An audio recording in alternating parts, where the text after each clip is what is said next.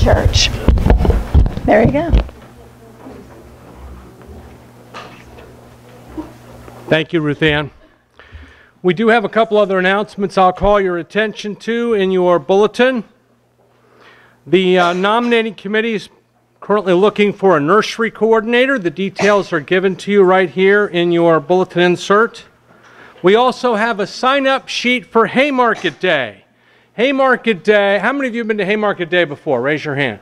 Most of you, but not all. Last year was my first time, and I thought everybody was exaggerating when they said more than 30,000 people would come to Little Haymarket. I thought, oh, right, like the fish was really this big. But it's true. That many people do come to Haymarket. So we would love to have you come and help man the booths here when we welcome people. And so if you'd like to sign up for that after the worship service, right here in the overflow room to my left, to your right, is the sign-up sheet for Haymarket Day. We need some people to show up at 8 a.m. and others to come at 10 and some to come at noon and stay until 3. So you can take any shift that you want, but we need you to sign up for that.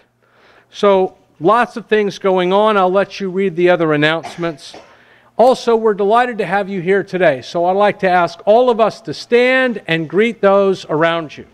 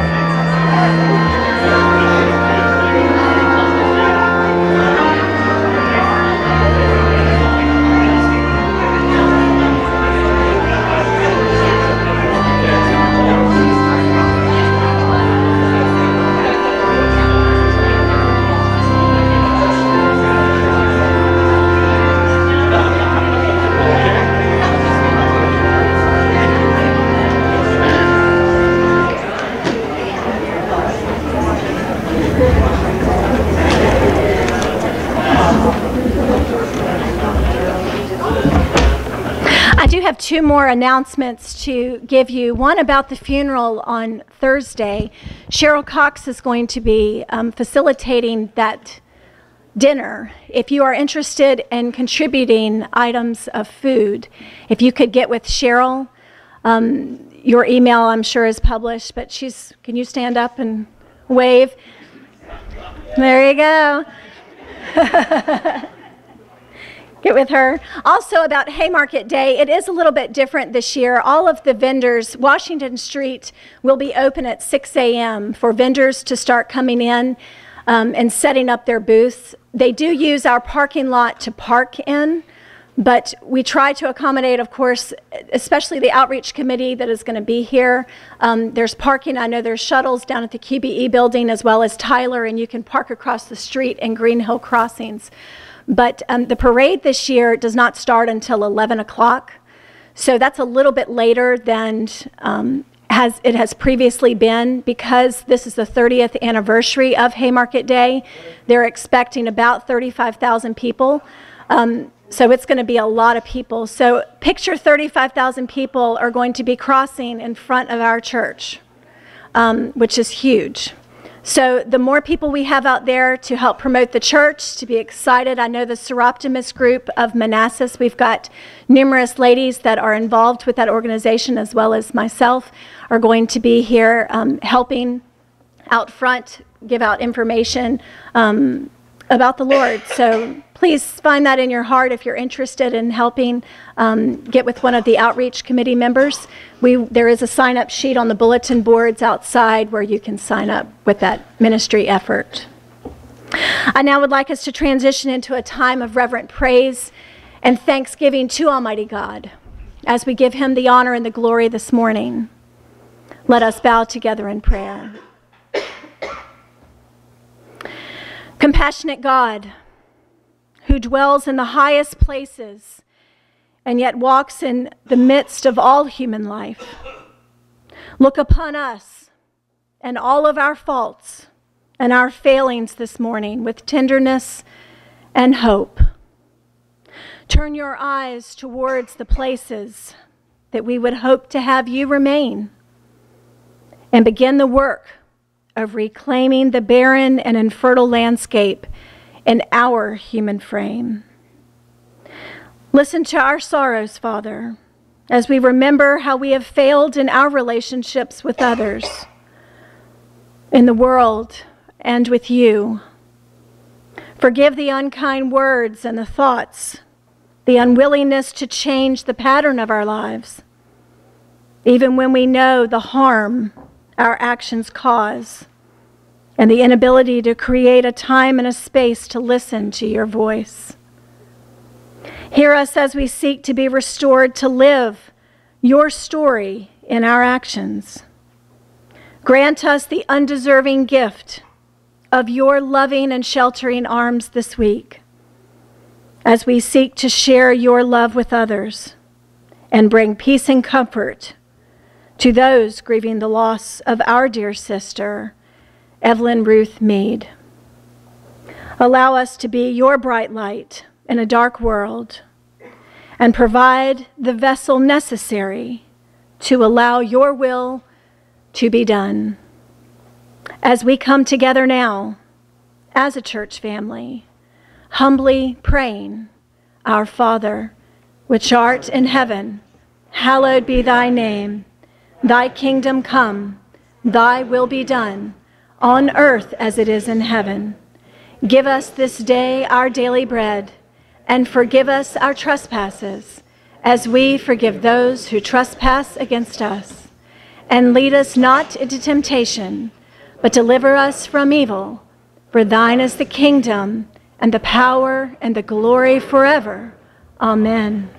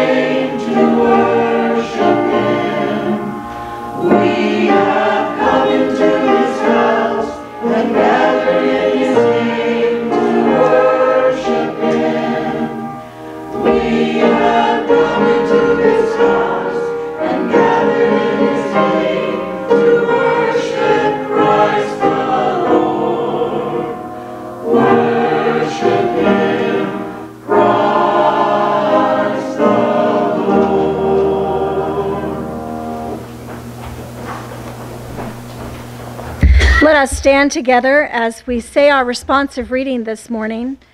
If you would turn in your hymn books to page 444.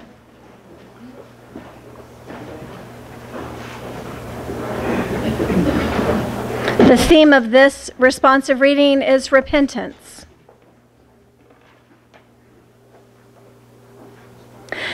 Godly grief produces a repentance not to be regretted and leading to salvation, but worldly grief produces death Repent then and turn to God, so that your sins may be wiped out, that times of refreshing may come from the Lord.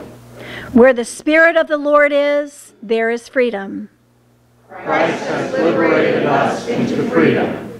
Therefore stand firm and don't submit again to a yoke of slavery. Ironically, this was not planned, but we will sing this again on Thursday at Evelyn's funeral. But one of her favorite hymns was hymn number 230, The Old Rugged Cross. Let us sing this together.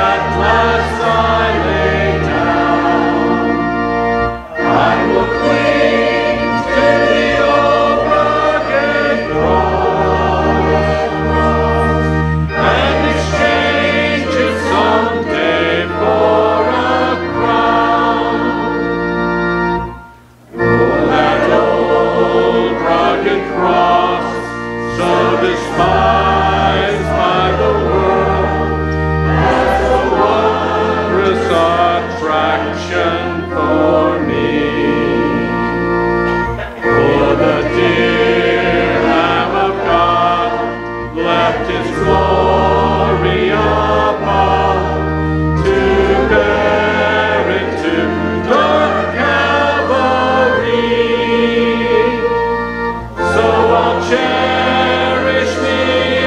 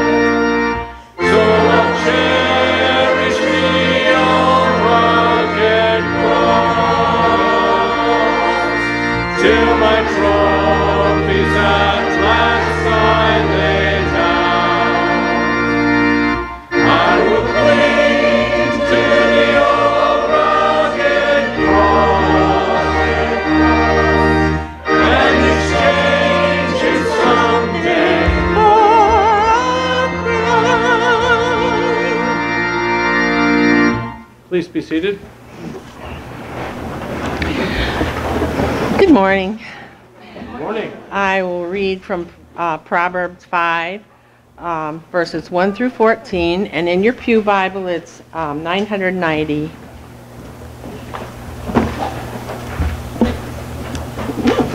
My son, pay attention to my wisdom.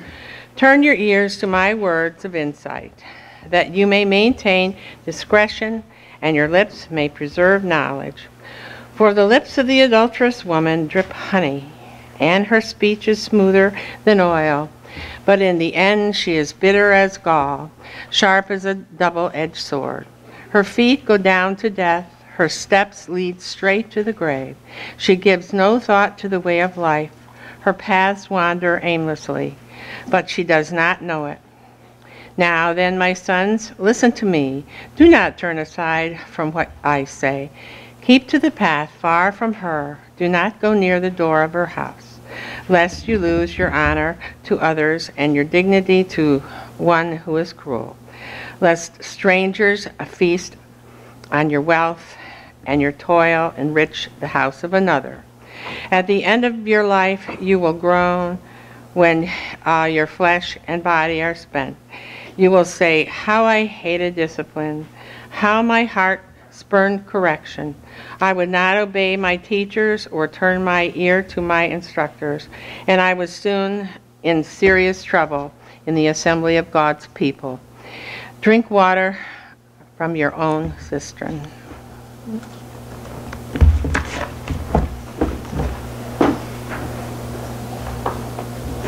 And now we'd like to invite the children down for children's sermon time with Dr. Olson.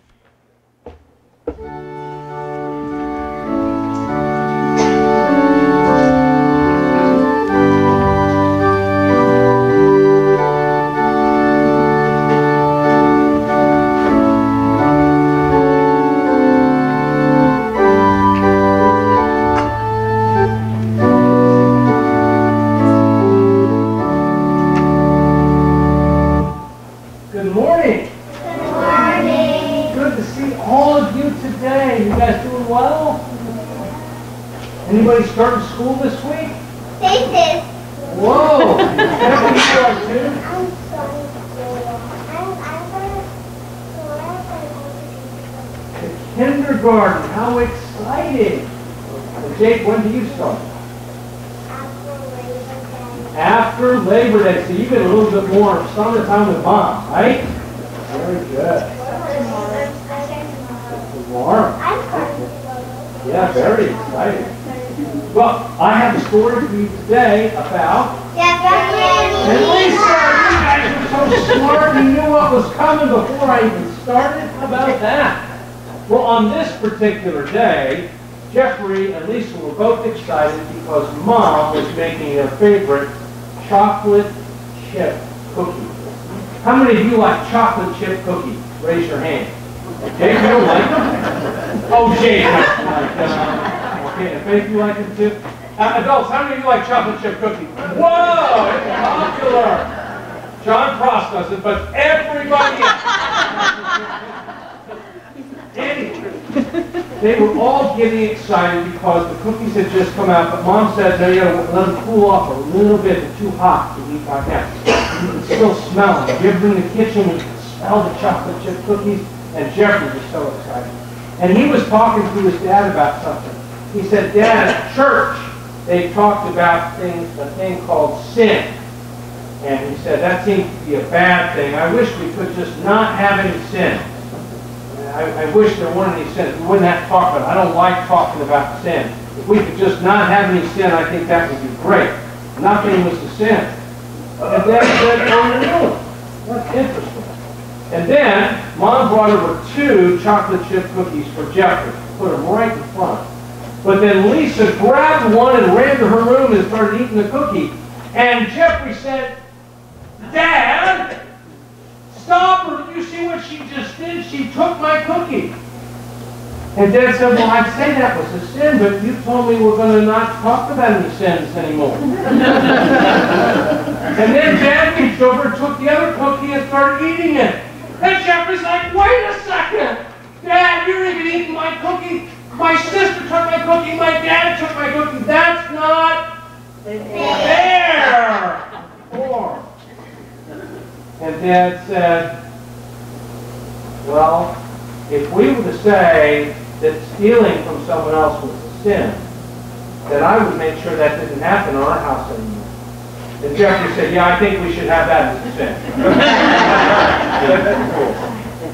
And about that time, Mom brought over 2 more chocolate chip cookies, so Jeffrey got his cookies. But he also learned a lesson. God calls certain things sin because they're really hurtful to other people or to us or to God. And that's why certain things are called sin. And the way to avoid sins is not to pretend that there are no sins, but moms and dads teach us what's right and what's wrong. And as we get older, we begin reading a certain book. Anybody have a guess what book that is? The Bible. And it teaches us more about what's right and what's wrong.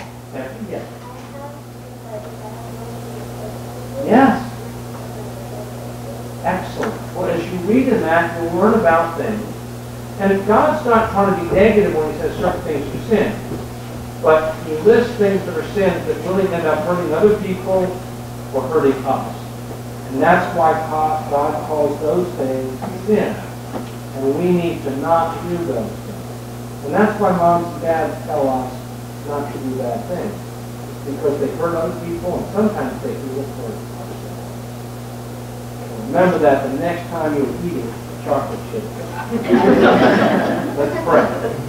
Father, I thank you for the boys and girls, and I pray that as they think about sin, they'll realize that when you label some activity as sin, you're just trying to keep us from hurting other people or from hurting ourselves. In Jesus' name, amen. All right, time for Sunday school now. Because if somebody took my chocolate chip cookie, they are going to get hurt. That would also be a sin. I could assume. I would pray through it.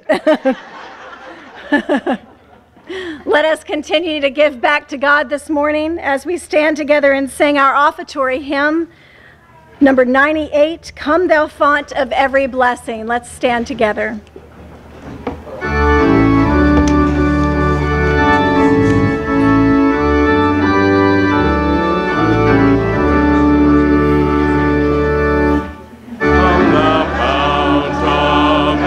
Blessing, tune my heart to sing thy praise.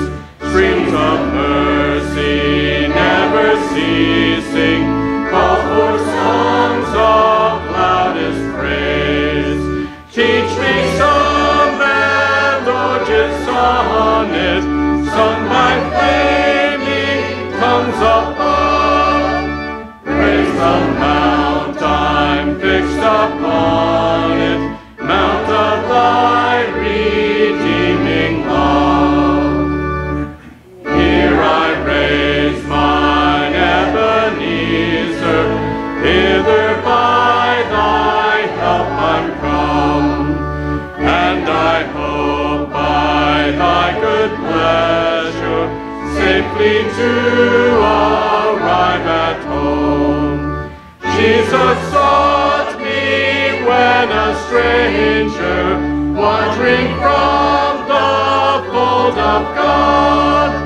He to rescue me from danger, interposed his precious blood. Oh, to grace how great a debtor daily I'm constrained to be. Let thy grace, Lord, like a fetter, bind my wandering heart to thee. Prone to wander, Lord, I feel it, prone to leave the God I love. Here's my heart, Lord, take and seal it for thy most love. Let's pray together. Compassionate God, we are so happy to offer you these monetary gifts this morning. We recognize that we are able to worship in this place because of the generous giving of this congregation. Yet our giving and our prayer extend beyond us. We pray that these offerings and tithes this morning will be used to reach out to others in the community and around the world who need to find a joyful trust in you. All praise and glory to you, Father.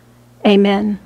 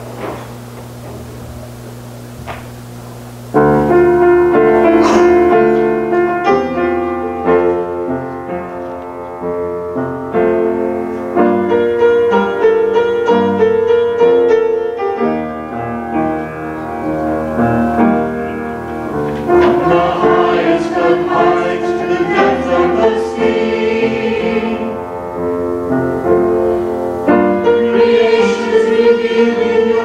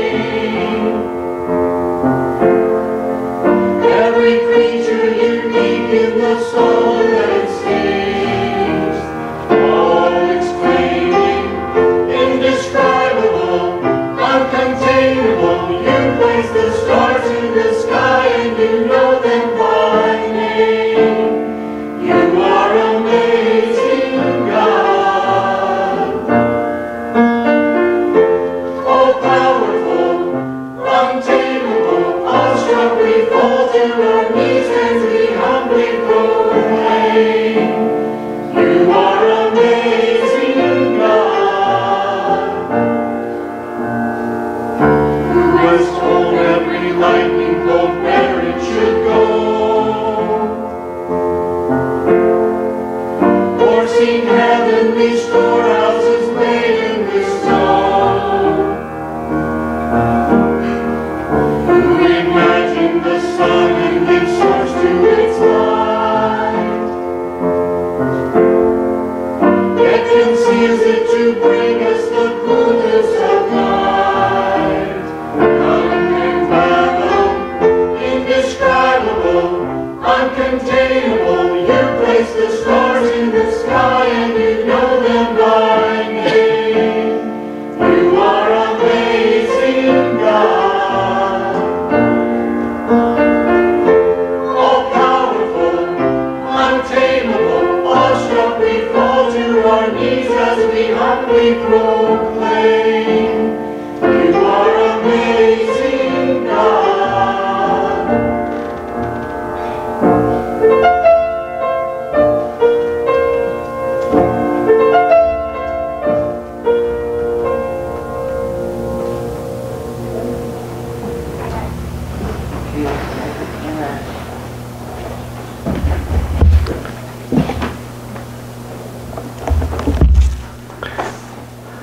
The scripture on which I'll base my sermon today is from Paul's most famous letter, his letter to the Romans. So let me invite you to open your Bibles and turn to Romans.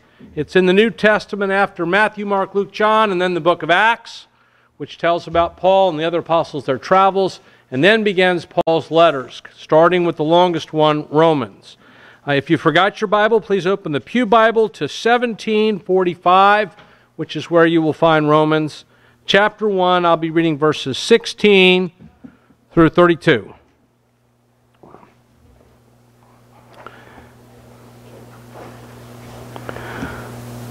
Paul writes, "For I'm not ashamed of the gospel, because it's the power of God that brings salvation to everyone who believes, first to the Jews, then to the Gentiles. For in the gospel the righteousness of God is revealed, a righteousness that is by faith from first to last, just as is written, the righteous will live by faith.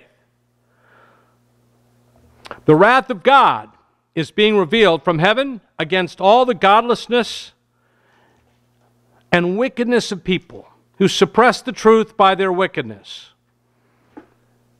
Since what they may know about God is plain to them because God has made it plain to them. For since the creation of the world, God's invisible qualities, His eternal power and divine nature have been clearly seen, being understood from what has been made, so that people are without excuse. For although they knew God, they neither glorified Him as God nor gave thanks to Him, but their thinking became futile, and their foolish hearts were darkened. Although they claimed to be wise, they became fools and exchanged the glory of the immortal God for images made to look like a mortal human being, and birds and animals and reptiles. Therefore God gave them over in their sinful desires of their hearts to sexual impurity for the degrading of their bodies with one another. They exchanged the truth about God for a lie, and they worshipped and served created beings rather than the Creator, who is forever praised. Amen. And because of this, God gave them over to shameful lusts. Even their women exchanged natural sexual relations for unnatural ones. And in the same way, the men also abandoned natural relations with women and were inflamed with lust for one another. Men committed shameful acts with other men and received in themselves the due penalty for their error. Furthermore, just as they did not think it worthwhile to retain the knowledge of God, so God gave them over to a depraved mind, to do what they ought not to be done. They have become filled with every kind of wickedness, evil, greed, and depravity. They're full of envy, murder, strife, deceit, and malice. They are gossips, slanderers, God-haters, insolent, arrogant, boastful. They invent ways of doing evil. They disobey their parents. They have no understanding, no fidelity, no love, no mercy. Although they know God's righteous decree that those who do such things deserve death, they not only continue to do these very things, but also approve of those who practice them." This is the word of God for the people of God.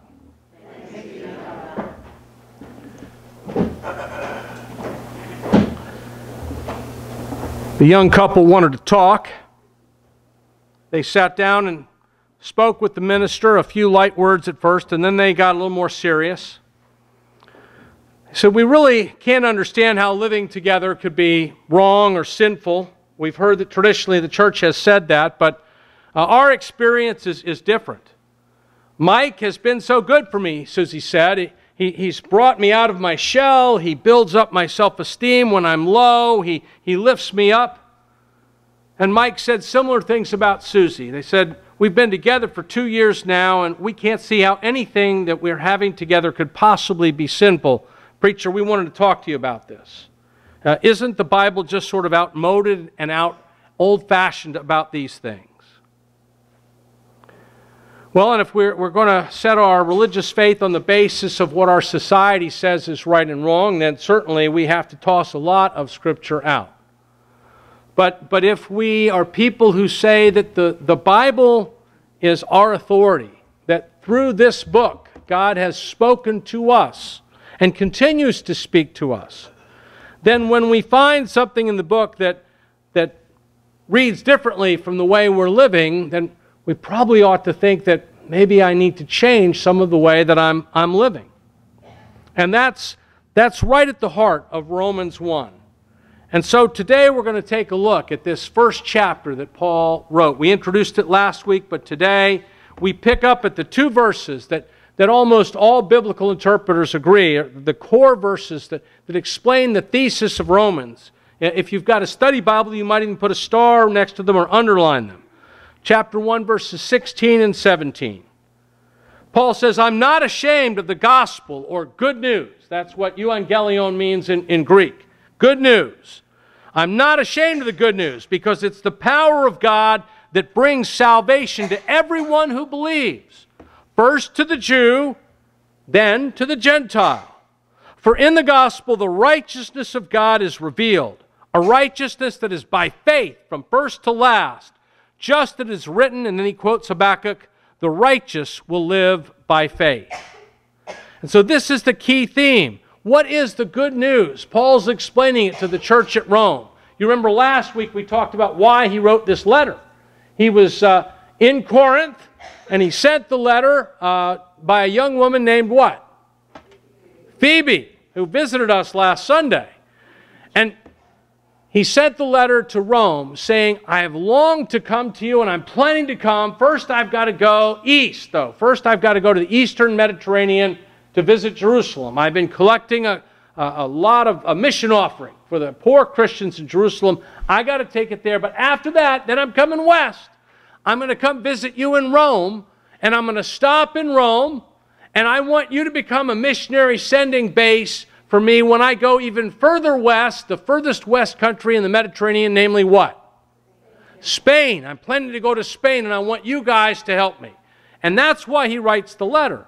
But he includes so much theology because he wants to make sure that he and the Roman church are on the same page, that they understand the gospel in the same way. And so he then explains what the good news is. And it's a little bit of a shock when he talks about the good news, and then the next verse is the wrath of God. Well, when you think of good news, the wrath of God is probably not the first thing that comes in your mind. It's not the first thing that comes in my mind. But Paul goes there, and he goes on to explain that God has created this huge world. And he has spoken both through his written word. At this point, it was just the Old Testament. That was the only scripture that the early Christians had. And also the created world that God has made. And we see the created world every time we go out, and especially on a day like today, a beautiful day, sun shining, and we maybe can drive down Skyline Drive. How many of you have been down Skyline Drive before? One of Linda's all-time favorite places to go. I've got to take her this fall. That's our agreement. Every fall I take her down Skyline Drive to see it. And you see God's beautiful creation. And Paul says, well, God has given us this creation, and all people have the ability to see at least some of those things. And indeed, what the scholars call general revelation that God gives to all people, some of the basics that we all understand at least something about what God has for us, the difference between right and wrong. In every culture, despite differences in laws, there is a basic sense of right and wrong in every culture, and that comes from God. But then Paul continues. The reality is that people have rejected God's wisdom. They have rejected God's revelation. Paul puts it this way in verse 21. For although they knew God, they neither glorified him as God nor gave thanks to him, but their thinking became futile, and their foolish hearts were darkened. Although they claimed to become wise, they became fools and exchanged the glory of the immortal God for images made to look like a mortal human being, and birds and animals and reptiles. And so it was in the ancient world. In the Roman world, you had lots of pagan temples with images, sometimes like an image of Zeus that might look like a really well-built bodybuilder, but other images like some of the Egyptian gods and goddesses that had heads that looked like animal heads. And these were the different idols that people worshiped.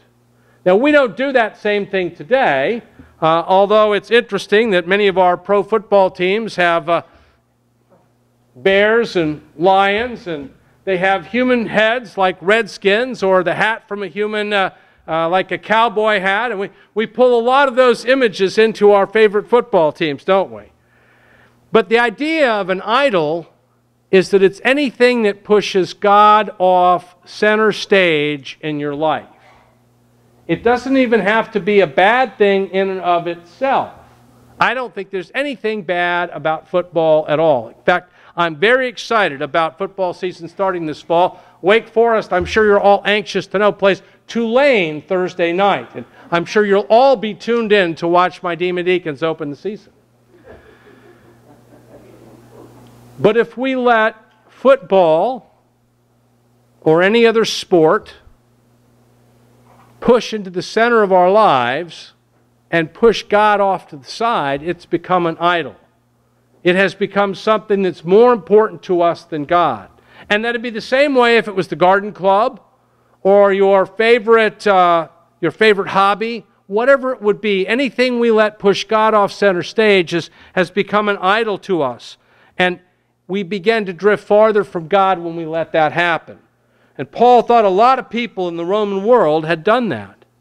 And he also said as people push God to the side and ignore God's written word, they end up engaging in behavior that is sinful and that gets them into trouble. Our society is very anxious to say, no, that's not a sin, this is not a sin. Yes, even though historically all these behaviors were called sinful, we're going to say they're not.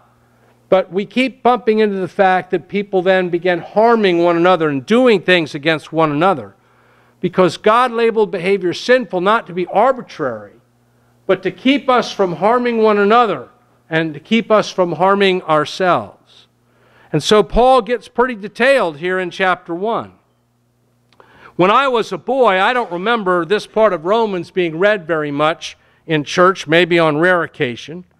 But when I was little, we didn't talk much about sex. And I feel certain that the preacher never said anything about women exchanging natural sexual relations for unnatural ones, and the men abandoning natural relations with women and inflamed with lust for one another. I'm sure those verses were in the Bible, but I don't remember hearing that. How many of you grew up in churches where they didn't talk about things like that? So a lot of you grew up. We sort of skipped over those verses. Didn't read those verses. We'd read the first half of Romans and skip to Romans 2. That was one way to dodge the issue. Today, it's different.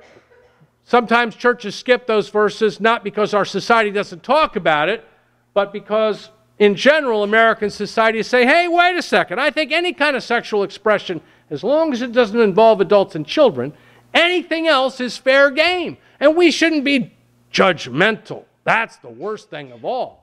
And so sometimes churches now skip the second half of Romans 1 because it's way too explicit to say that these kind of sexual relations are wrong according to God's word. And the Bible's really pretty clear about it. I've had some friends tell me, oh, I think that must not really be what Paul means.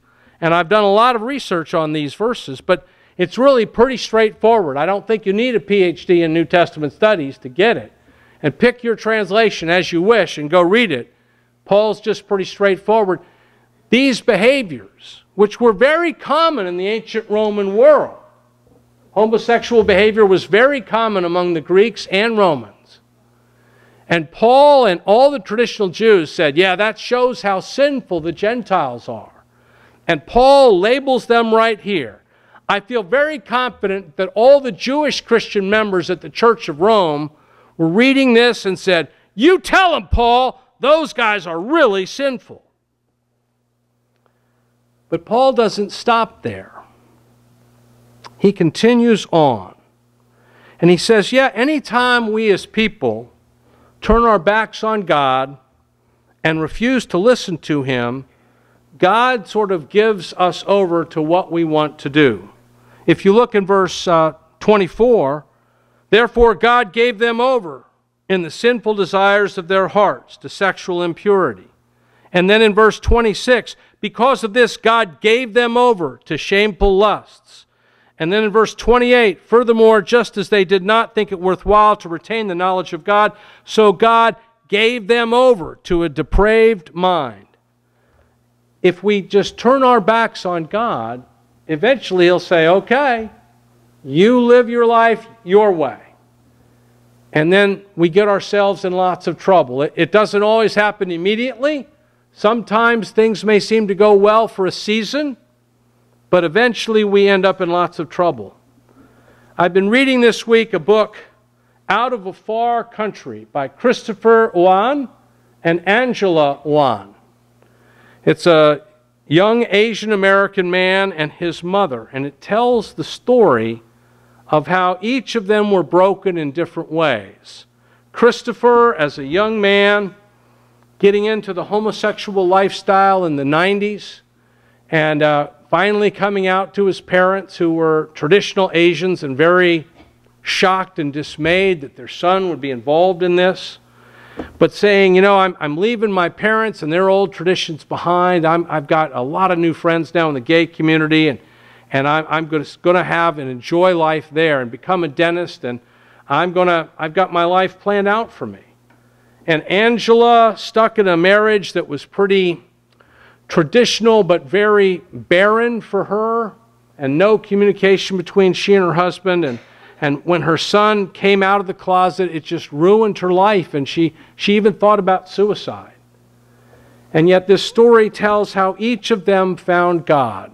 It took a long time. For Christopher, it was only after he began enjoying drugs and then eventually deciding he could make a lot of money selling drugs until the DEA broke into his front door and he found himself in the Atlanta penitentiary and then called his mom, because where do you turn when you're in jail and you've got nobody else? And eventually, each one of them in very different routes and very different ways came to know Jesus Christ as Lord and Savior. They each had to face their own brokenness. They each had to say, man, I've really screwed up. I've really made mistakes.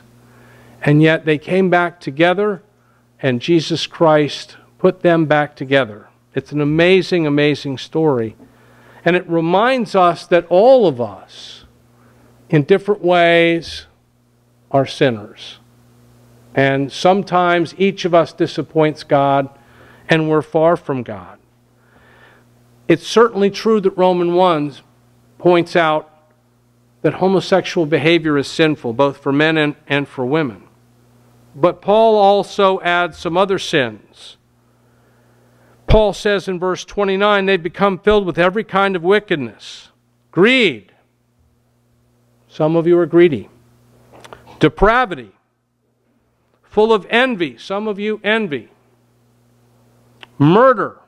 I've not done that one. Thought about it, but I've not done that one. That's all right. Ruth Bell Graham, when they asked her about the difficulties that she and Billy had in their marriage, one of the reporters said, have you ever thought about divorce? She said, oh, no, I've thought about murder at times. And that's Ruth Bell Graham. So I know that we have these thoughts. Paul says they are gossips. Some of you like to gossip. Slanderers. God haters. Not many of you are God haters. Insolent. Arrogant. Some of you struggle with arrogance. Boastful. That's been one of my problems since I was little, when I discovered that if I got good grades, I could boast about it. Although the other students didn't seem to like that. They invent ways of doing evil. They disobey their parents. None of our teenagers ever do that, fortunately, here at Haymarket. They have no understanding, no fidelity, no love, no mercy. Some of you struggle in showing mercy to other people. Although they know God's righteous decree that those who do such things, and now some Christians will like to say, oh, the such things, that's the homosexual stuff. Well, yes, but it's all those other things as well. Those who do such things deserve death, but they not only continue to do them, they approve of those who practice them. Paul has come to the deep conviction that as sinful as all those Greek and Roman lustful people were, that he, Paul, also was a sinner. In fact, he says in 1 Timothy, I'm chief of sinners. I was far from what God wanted me to be. And so the answer is not to pretend that none of us are sinners. The answer is just to say, you know, the Bible makes it pretty clear that all of us are sinners. And so, is homosexual behavior sinful? Well, yes, absolutely. The Bible is real clear about it. Are the things that the rest of us do also sinful? Yeah, the Bible's pretty clear about that too. In fact, it says the only hope that we have, because we're sinners, the only hope that we have is that Jesus Christ looked down on us with all of our flaws and weaknesses, and including people like Christopher Wan. And Jesus Christ loved us so much, he said, I will die on the cross, that Christopher Wan, who's engaging in homosexual behavior, who's involved in drugs, so that he could be saved, because I love him that deeply. And he looks at each one of you, not because you've managed to fool him and he doesn't know what your sins are. You may have fooled me. I may have no idea what your sins are. And you don't know all of mine either. Don't ask Linda, because she's not going to tell you. But God looks and sees each of our sins and knows the worst about us and still loves us so much that his own Son, Jesus Christ, died on the cross that we might be saved. It is an amazing word of grace. America needs it. We need it today. We can't keep it as a secret to ourselves. On Haymarket Day, there'll be 35,000 people that walk right in front of our church. Maybe half of them already know Christ as Lord and Savior. I don't know. Maybe we're still a traditional enough community that it's 22,000 out of 35,000. But it's nowhere near all of them. And my Bible lets me know that God doesn't want us to keep this grace a secret. That he wants us to enjoy it and be grateful that we're forgiven. But it's not supposed to be like a secret society, you know, where we have certain secrets that we don't tell anybody. We're supposed to tell who? Everybody about this salvation that God offers, because he loves us so deeply. And that's really at the heart of the gospel. It's what Paul's writing about. He's writing as a man who is transformed from his experience with Jesus Christ on the road to Damascus, shocked to discover that he too was a sinner, but then thankful to discover that God's grace included him, and that Jesus Christ died on the cross for Paul and for Mark Olson and for you. If there's one person here today who's never accepted Christ as Lord and Savior and received that forgiveness that can come to you only through God's grace, we'll give you an opportunity to do it here at the end of the service. And if there's someone who's already a Christian and you've already received God's grace, and you know you're saved not because of your good works, but in spite of your sin, because of what Jesus Christ has done for you. You already know that, but you've been looking for a church home. Maybe today is the day for you to say, I want to become part of God's family here at Haymarket Baptist. If you have any decision to make, I'll be at the front, and Ruth Ann will join me, and we are going to sing hymn number 391, We Are Called to Be God's People. Let's stand, and we will sing together.